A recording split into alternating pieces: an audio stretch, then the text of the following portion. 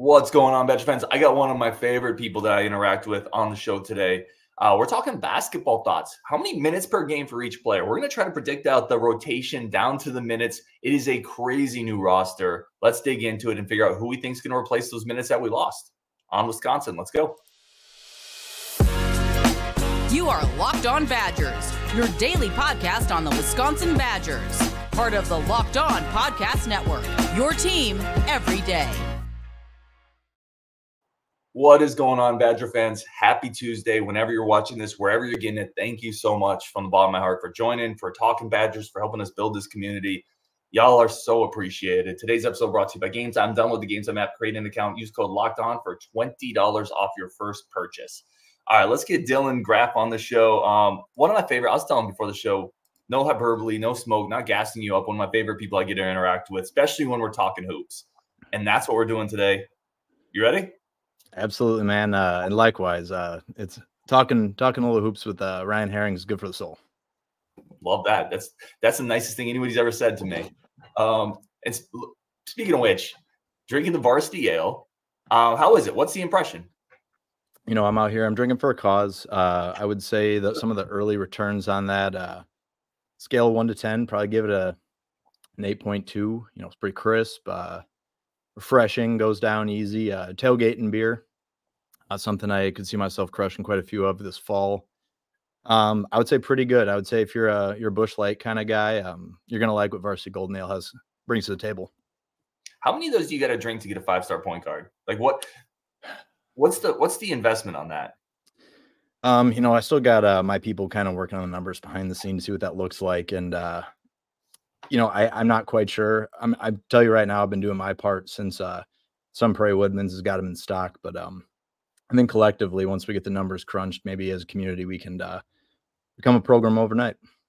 I love it. Good man. All right. So what we're going to do on this show is a lot of roster turnover. Dillon and I have been kind of waiting for the dust to really fully settle to do this. We're going to go through the roster and just kind of try to predict what the rotation is, the minutes. Let's start at point guard. We'll just kind of go back and forth. You take point guard, I'll take shooting guard. Let's talk through the point guard minutes distribution, what we think that's going to look like. Yeah, so obviously I think point guard is going to be there's so many different variables that are in play here. Chucky Hepburn leaves, lose a 3-year starter, a guy who you could count on for, you know, north of 30 minutes a game. You bring in Camren Hunter from Central Arkansas. He's, you know, missed a year. You got Daniel Freitag coming in, highest rated point guard, you know, recruit in the guard era. And then you return Kamari McGee, who, you know, was a spark plug for I think the bench as a whole, did a lot of good things. For me, I kind of got my minutes distribution here looking like I have Camren Hunter for 22 minutes, Daniel Freitag getting 14 minutes. I think he's going to be someone who, you know, a lot of people have, you know, said you got to have a point guard for it, you know, to learn behind whatever. I think Daniel Freitag is going to do some learning beside, you know, whoever starts at point guard, and I believe that will be Camren Hunter ultimately. And I'm not writing off Kamari McGee. This is a guy who I'm telling you, he's going to find his way into this rotation. He's going to find his way into minutes. I've got him for about 4 minutes at the point guard spot. We'll get into it in the next group. I do see, you know, Camren Hunter getting a few more minutes as an off-ball guard, and we'll get into those reasons there. But I think Daniel Freitag is going to come in and play a pretty massive role for this team right away. There's really no ceiling for what's possible for him. I think Camren Hunter does a lot of really great things in the pick and roll, gets downhill, honestly is a pretty good spot-up shooter. That's why I believe he can play some minutes off-ball for Wisconsin. So I think all three of these point guards see the floor in some capacity. Where are you at, Ryan? Yeah, I have a few more minutes. And by the way, for those watching, we have not compared notes on this. So I was very curious. I had McGee for 4 minutes as well at the point guard spot. So, like, he's going to get some minutes. He's going and to those play. Minutes can be impactful. I mean, he's not the same player, but I've often likened him to Showalter on those 2015 teams when he was coming in for 6 minutes at a clip, busting his ass, making a couple energy plays. And then, you know, just kind of keeping things at the course. Like, I think you can make a big impact in those small minutes. You know, fighting over a screen for 2 minutes really hard, right? Like, just being a complete pest defensively. Yeah, you can absolutely change. You can change 2 or 3 possessions. And when you're talking about a team that plays close games, 2 or 3 possessions can be the difference in a game. He's going to play. I have him for 4 minutes. I have a few more minutes at the point for Cam Hunter. I have him at about 25. I do have him a couple minutes off ball as well. Okay. And I kind of wonder with Freitag, I was going back and forth. I think he might get more off ball minutes because I don't know if you want to bring him in and say, run the point as a freshman. You might just want to bring him in and say, go be an alpha scorer. Just get downhill, get to the rack. So I have actually Klesmit kind of sliding over more at the point when you need kind of a veteran presence there for a few minutes. So I have more of a combination of Klesmit, Hunter getting about 25, McGee getting the 4, and then Freitag kind of splitting between the 2 and the 1 is kind of where I'm at on that. Thoughts on Freitag just coming in and just telling them go get buckets? I think that why wouldn't you? I mean, I overall I agree that he very well could play some off ball. This is someone who you're going to find ways to get him on the court because, quite frankly, he's probably going to be one of your top 7 players from the jump, or at least has potential to be.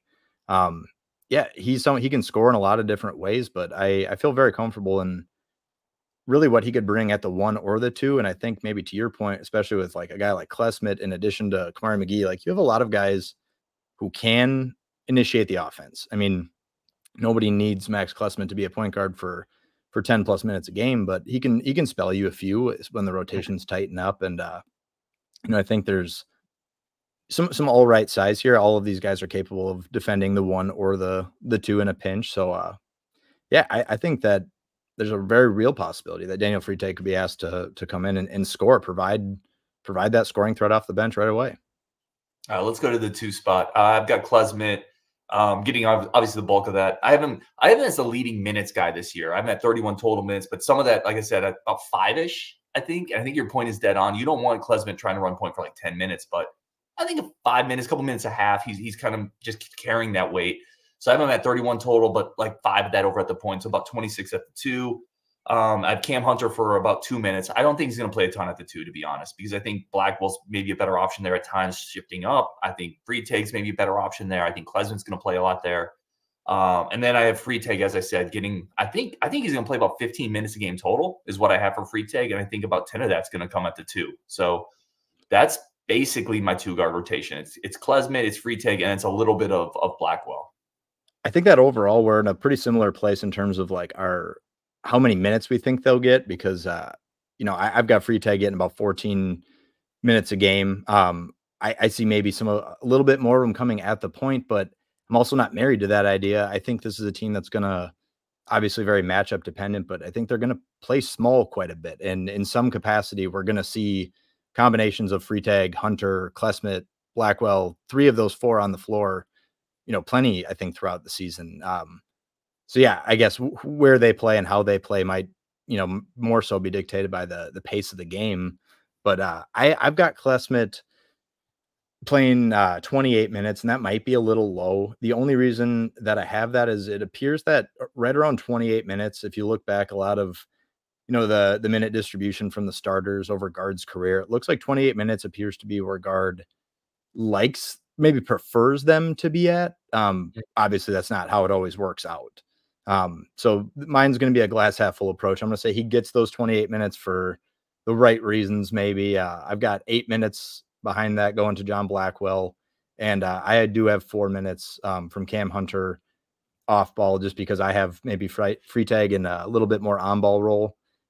Most of that projection on my end just comes from the fact that, synergy stats show that Hunter, is a well above average off ball shooter. And so maybe that's just an element that they try to get involved a little bit. Either way, I think I'm not too worried about Freitag and Hunter getting their shots. Now your point's pretty good with the guard minutes. I mean, so Storr played 29 minutes a game last year. Storr's maybe one of the top portal additions that people look for. And he played 29 minutes a game. Wall was at 28, right? So, I mean, you're not off on the fact that Gard tries to keep him right around that point. Hepburn played 33, but Hepburn is a different. For sure. There were points last year where I may have been in the Big Ten tournament where he turned and asked Klesmit to bring the ball up because he was so gassed. I mean, Chucky was he was a tremendous floor general. I think we're all going to miss what he brought to the table. Let me ask you this. Side kind of a segue off this conversation. Does this Badgers team have a point guard? And is that a problem? I think that I definitely think that we have a point guard. I believe that Camren Hunter will fill that role fine. My optimism comes maybe more from how the offense has changed from like what it has been in the past. I think that it will favor a point guard who, can get downhill, get to the free throw line a little bit more, a lot more of those pick and roll actions. I think he's somebody who maybe fits the direction that they're trying to go. And, Guard's talked about a little this offseason about he can't say enough nice things about Kirk Penny and the changes that they've made there. But now they have the opportunity. They implemented it. It succeeded. And now they can recruit to it. And so I think they've targeted a little bit different type of player. And even if you look at like maybe the 2025 recruiting class, I think a couple of the offers that have come out, more recently, maybe reflect some of how this offensive system is transitioning. So, no, I don't think that Camren Hunter is a traditional point guard. Ultimately, I think that he's going to be the more ball dominant player, but I don't think he needs to be what Chucky Hepburn was. I think he just needs to be who Camren Hunter is. Yeah, and to your point with Penny, now Penny has an entire offseason to kind of continue working those tweaks. They have more shooting, right? I think who knows shooting better than Penny, right? Playing not just his game, but playing internationally too, which is a game that focuses on spacing and kind of off-ball stuff. So you add that offseason in, and then you bring in the fact that you took away a floor. I don't know what the opposites of a floor spacer, a floor clogger and Wall. I love Tyler Wall, by the way. There's a lot of things we're going to absolutely. We're going to have more space without him.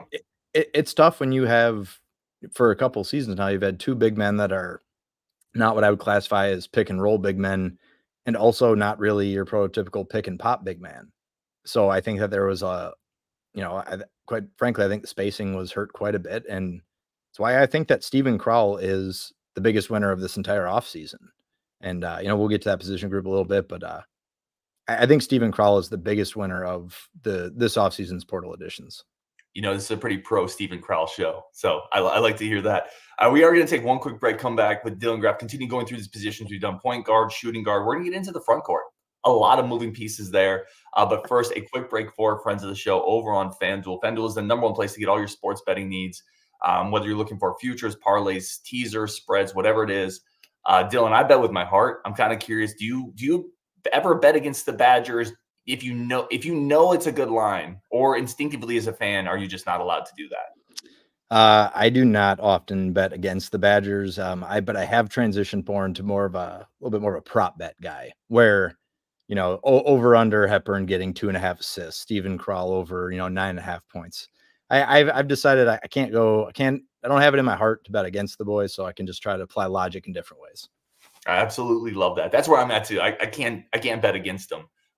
And over at FanDuel.com/lockdown is where I do all of that gambling, all that betting. Please do it responsibly as always, but baseball's rolling. NBA finals are coming up. Obviously, you can also get into some futures over at FanDuel.com/lockdown. Right now, new customers, $250 in bonus bets if your first $5 bet wins. FanDuel.com/lockdown. All right, let's get into the front court. Let's go to the small forward spot. Kick it over to you to start this one. So I've got Amos and Tonje getting a pretty healthy amount of the minutes. I've got him for 26 minutes and as my starting wing. A lot of that with Tonje just comes down to, I will acknowledge this is a player coming off of an injury, missed the majority of last season at Mizzou. But Wisconsin has typically been their best on offense when they have a 3 who's a little bit more of that prototypical small forward mold. I think he checks a lot of those boxes that way and gives them an experienced option who knows how to put the ball in the hole. His career 37% 3-point shooter. I think that's someone you plug him in. I think that's your starting 3. I wouldn't go as far as call him as a dead eye shooter, but he's somebody as a catch and shoot guy, I think is, borderline elite if he can be something close to what he was at Colorado State. So I've got him as an option that you plug and play. I thought that was a really solid addition by Wisconsin to go and, quite frankly, get a guy who had already committed to New Mexico and, kind of throw their weight around the same way that maybe a Louisville might have done to Wisconsin, something like that. So I think they found a way to find talent in a slightly lower level and, go and get someone at a pretty serious position of need. I've got John Blackwell for 14 minutes there. On the wing, I think he was the primary backup to AJ Storr, all of last season. I think he can play bigger than he is. I'm not real worried, about him filling either of those spots. And that's all I have at the 3. Those are the only 2 guys that I think need to be manning any of those minutes, quite frankly, unless you're trying to go three guards, which still might include Blackwell. Yeah, I'm going to throw a bit of a curve in there. Well, listen, Gilmore's going to play. I think he could get a minute or 2 at the 3. It's going to be between the 3 and the 4 in certain lineups. I know people are going to be frustrated with that. He played 9 minutes a game last year in 33 minutes. He's going to play. So I have him for like a minute or 2 here and a minute or 2 at the 4. But yeah, other than that, I'm right there with you. I have Tonje with a few less minutes. I got him at 24. It's at this spot. And then I have Blackwell basically coming in and mopping up the rest. I think that's an easy one. That's a great fit for Blackwell. I think Tonje is the guy I'm most like. I don't think he's the highest upside guy they added, but he's the guy I'm most sure is going to be a good fit. Like, I'm very sure. Couldn't agree more. Plug in, and Badger fans are going to like him. He doesn't raise the ceiling, but he keeps the floor from falling out. He's a connector. He's a connecting piece, and you need those. I couldn't agree more with that take. Out of all of the additions, he's the one I'm most certain, they're going to get what they wanted out of that. They're going to get a Big Ten caliber starting 3, a proven shooter, and that's an incredibly valuable add. Yeah. Like, that's the thing. When I was talking with Coach Gothier, we were breaking down Tonje's game a little bit, and people sleep on the fact that, like, we're like, hey, he's probably just going to be a floor spacer. That is so – NBA teams spend first-round picks on guys who are probably just floor spacers. That is such a valuable thing on this team. Absolutely. I'd be willing to bet pretty easily he's going to score double-digit points a game. Probably be like a third option on this team, and somebody who just a really good shooter. Overall, this team as a whole has gotten, in my opinion, much better from a shooting perspective, and that's huge. It's huge for the direction they're going. I thought you brought up something really good with Tonje too. It shows that Gard is willing to play the game again, like a little bit, right? I think there's a bit of a perception there that the portal era, the dealing with some of the money and athletes and egos and demands that comes with it, those are just natural consequences of the era that we're in. He went and got a guy that was committed to a different program, a different D1 program, and said, no, I think there are people who thought Gard was above that, and you can't be above that in today's era of basketball. Though there's still ways to do it, but you got to add talent. Absolutely. I think that there may have been a period of time where they were trying to do it the air quotes the right way, but you can't do that. I mean, obviously saw what happened with Chucky, what's happening all over college basketball. I mean, not just exclusive to Wisconsin. It's happening everywhere. If you're not willing to play that game, you're not going to field the roster good enough to compete in this new look Big Ten. Yeah, 100%. All right, let's go to the 4. This one I've got Amos coming in. I got him at right about that 28-minute, that sweet spot that you had. Wall played 29 last year. Amos is going to give you different qualities there, but I think he's going to soak up the majority of those minutes. More of a floor spacer, more athletic, but he's not quite as rugged. I think you're going to lose something on the boards. I think you're going to lose something in toughness. I think you're going to lose that. Here's a question I have for you too. Another segue. Sorry, I have all sorts of segues, but I like picking your brain on this stuff. Cam Hunter and Amos don't exactly come from great programs. There's an intangible intrinsic quality to being a winning basketball player. It's not that they don't have it, but they haven't been in cultures that have fostered it. That worries me a little bit, man. But either way, it's totally fair. Like, have you thought about that? And that's the one thing that really quick, going back to Tonje, I don't really care about the Missouri. He was hurt. It didn't fit. Sometimes you go, and sometimes that's true for all people. You go to a place and it just doesn't work and it's not your best and you leave. But Colorado State was a good team. They won 20 games, 25 games with him. So he's coming from a place that has won. The other two haven't, and that worries me a bit. Yeah, I mean, that's where you just have to hope that there's really strong leadership on this roster. I look at Max Klesmit as a guy who I think is going to be a strong leader for this team. While Stephen Crowl might not be that guy you think of, it's going to be a vocal leader. I think he's somebody who's going to show up and do things the right way every day and just kind of be someone who maybe leads by example a little bit. But you need those guys to be that. And quite frankly, like a guy like Carter Gilmore, who's been around the block, who's earned everything he's gotten at Wisconsin, whether you care for him or not is a different discussion. But I think it's guys like that who are going to have to foster some of that leadership and some of those culture pieces for guys like that who are coming from programs that really struggled and they're playing up. I think that's a really good point. Yeah. And then finish out my rotation. I just agree with you. You're like, that's a good point. I'm like, yeah, I know. And then I didn't mean it to come off like that. Finishing out my rotation, I've got, like I said, I got Amos at about 28. Gilmore is going to play. I think he's going to play mostly the minutes he gets are going to be here. It's going to be like 2 or 3 minutes, but he's going to, I'm telling y'all, he's going to play. And that's in 2 or 3 minute spurts. That's fine, guys. That's totally okay. And then I have Nolan Winter coming in. I'm going to have him splitting between the 4 and the 5. I think he's going to get minutes at both. I'm curious how he can play with Crowl in those minutes. I'm not 100% sure yet defensively how that's going to work, but I have him getting about 10 minutes at the 4. So there's my 4 rotation. So we're not real far off here at all. I've got Xavier Amos for 28 minutes as well. Maybe my way of hedging between Ilver and Gilmore, I gave them each 4 apiece. I think one of them will ultimately probably start claiming something in that 6 to 8 minute range. I think in a perfect world, you'd like it to be Marcus Ilver.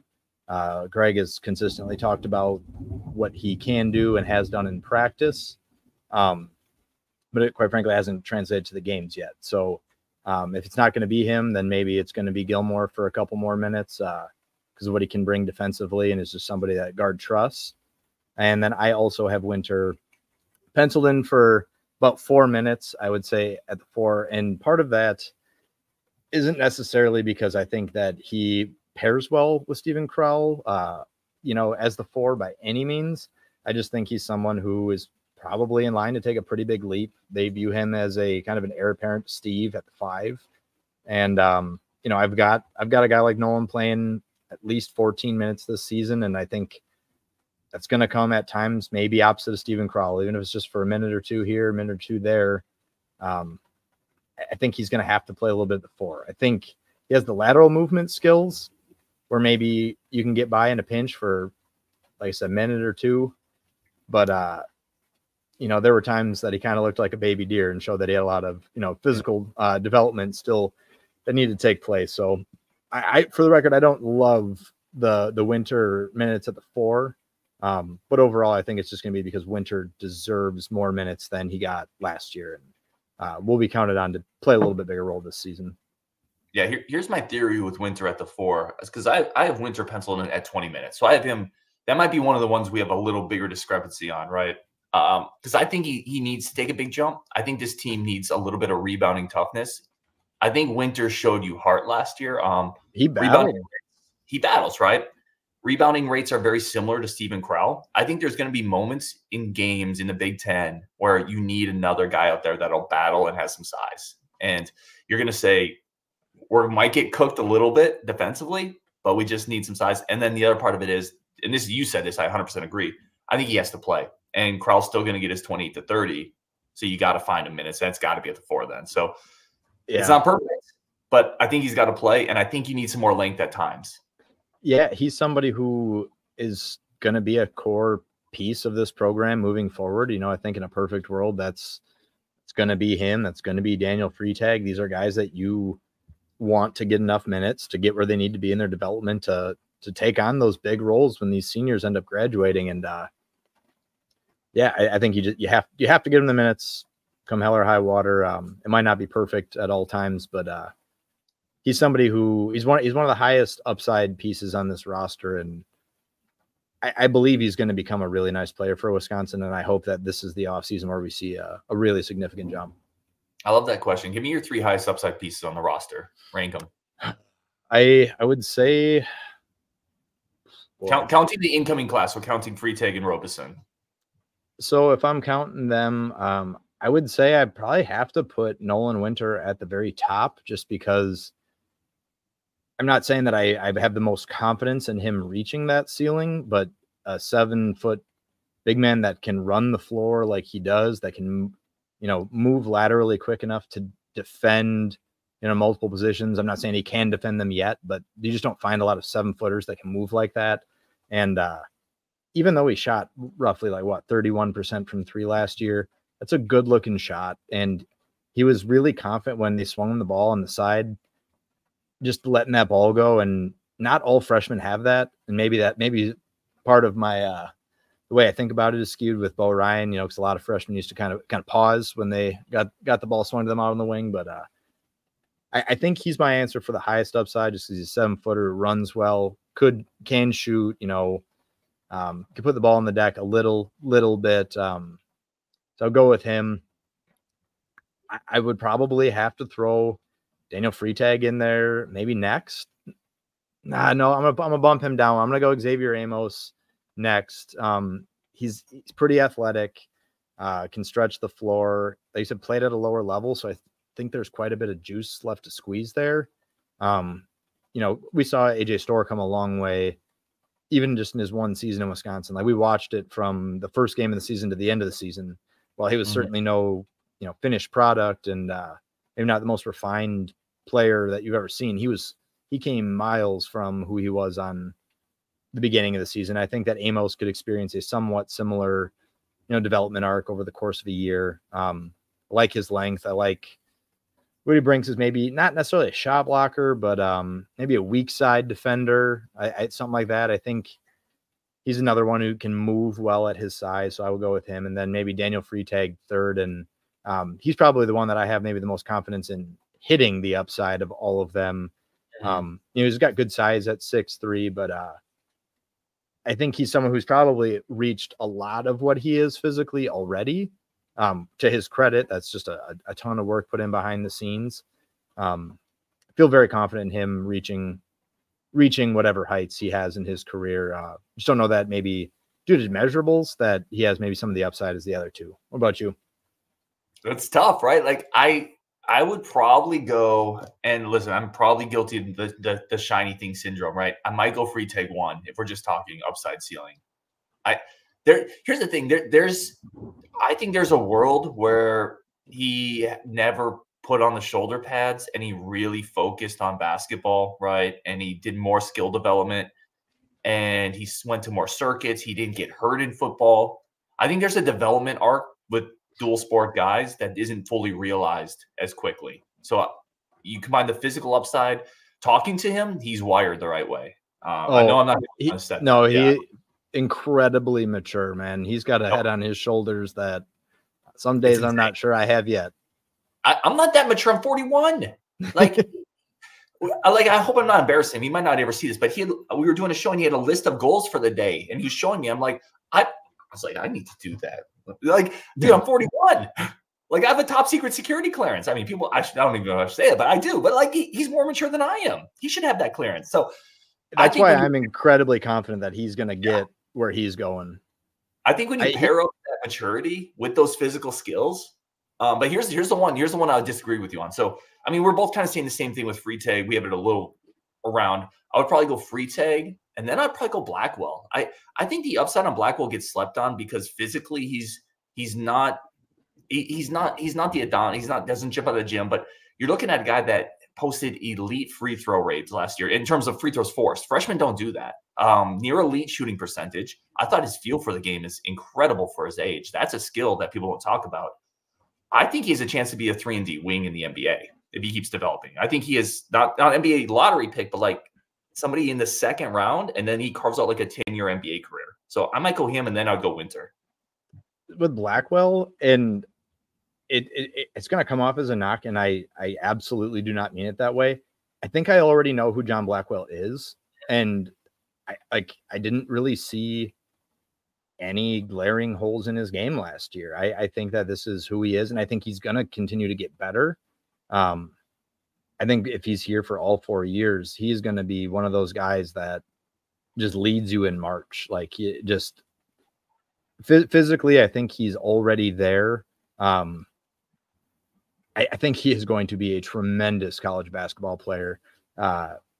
I just think I already know who he is to a degree. It doesn't mean I don't think the numbers will continue to improve, but for me, only reason I'm leaving him off is I just don't know how much more I can project with his game, but that's mostly a credit to him. He's already polished for a kid who walked in from day one. Greg Gard talked that he, before the season opener, he wasn't even sure John Blackwell was going to be a member of the rotation until the last 2 weeks. He just forced his way in there, and it was pretty evident from day one that he was one of our probably 5 best players from the jump. Like, one of the most dependable players on the roster, and somebody who I think is a massive piece of what you're looking at here for the future.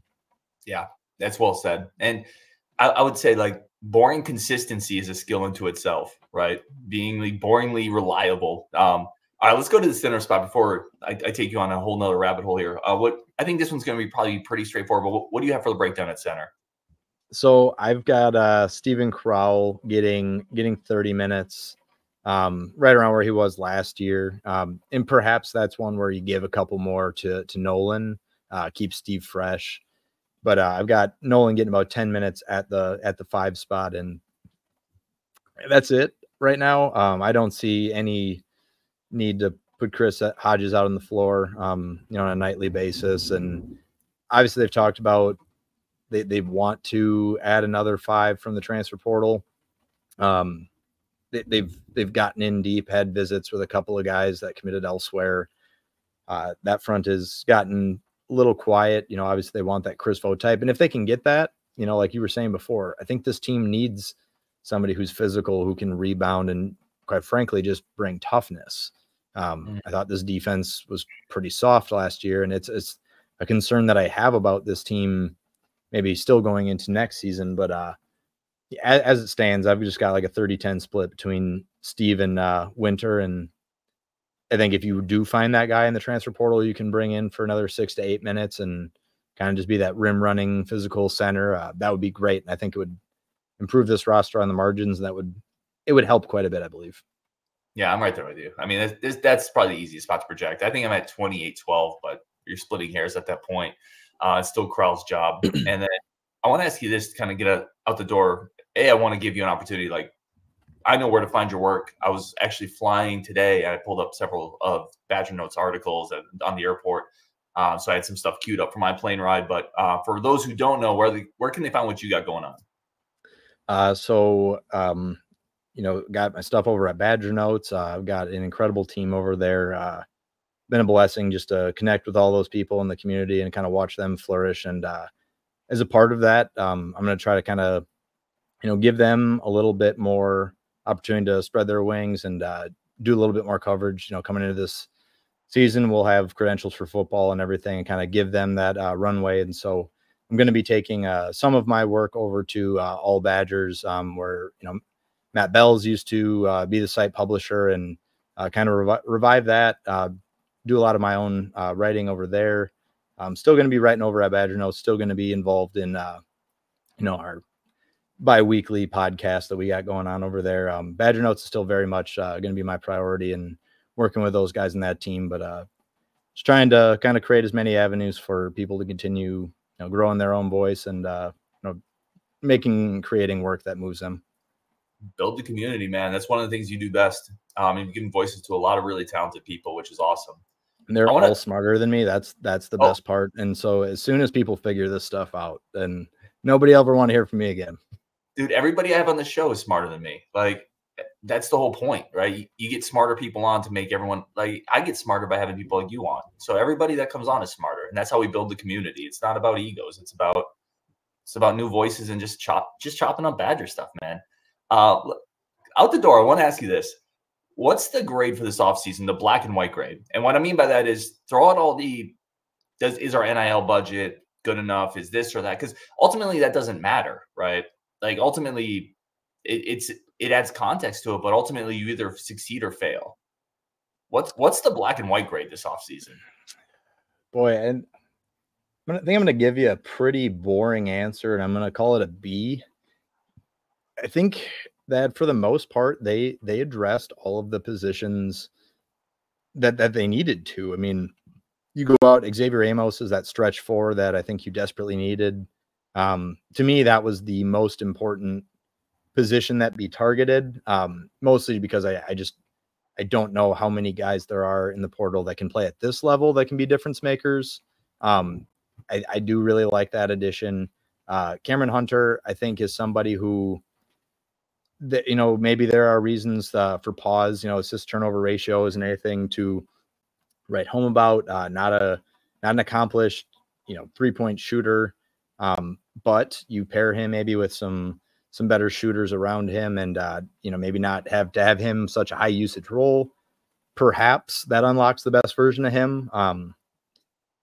And then Jon Tonje, I think, as we had said before, is somebody who I think is a really, really high floor addition for one season, who again brings a lot of spacing. And so for me, it's a B. I think you did exactly what you needed to. I don't know that you hit any home runs, but I feel pretty confident that they've replaced a lot of the production that went out the door. I don't think it's a more talented team than it was a year ago, but I think maybe more consistent. There's programs trending so offensive focused that I think they got guys who pair well with what they want to do, the direction they're going. For me, it's a B. I like what they did. I don't think it drastically moved the needle, but prior to the run on bringing all three of those guys in, I think that was feeling like a pretty low moment. And in 2 weeks' time, I think Greg Gard did what it took to have an NCAA tournament team again.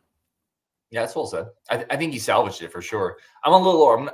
I think I'm more like in the C range, because I think I don't think you got better, right? I think you kind of tread water a little bit this offseason. And there's real risk with bringing in a couple guys who missed a lot of time with injury last year, and another guy at Northern Illinois, right? You start to look at these things. I feel like you got to string together some ifs to make this thing work. Like if Camren Hunter's healthy and if Tonje's healthy.